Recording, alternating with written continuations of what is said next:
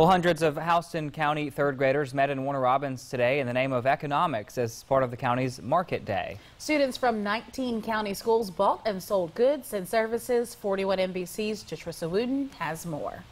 Over the course of 2 days, over 1,200 third graders have come to Warner Robins to learn about economics. Now, from stress balls to bracelets, these kids say it's all about the money. Small ones are $3, medium is $5, and large are $7. This Houston County third grader chose to make sports journals as his product. He says he made a great profit, so much so he even was willing to share a little. Can I have a loan? Yes. Can I have like $20? Yes.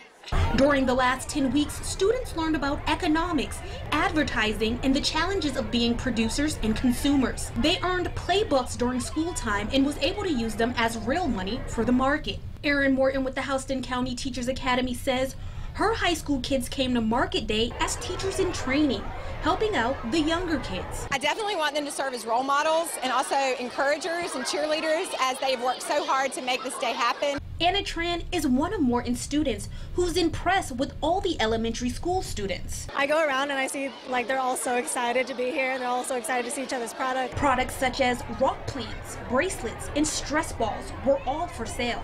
Some students even offered face painting services, making more and more money as the day went on. Morton says when there's no products on the table, it's a good day. The highlight is when they get to put up that sold out sign and know that they have been successful. In Warner Robins, Jatrissa Wooten, 41 NBC News.